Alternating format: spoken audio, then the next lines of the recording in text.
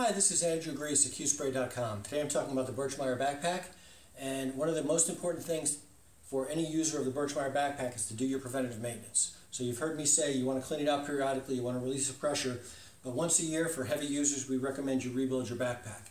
And one of the most popular and most important items is the valve repair kit. This contains all the parts to rebuild your spray valve. So it has all the gaskets and O-rings, it has the filter that goes in the handle, it has the packing, and it has the valve that actually shuts off the spray. So if your spray valve is leaking or doesn't seem to be shutting off properly, or you're having any issues with your spray valve, get the Birchmeier Spray Valve Repair Kit. Look forward to QSpray.com. Thanks so much for watching.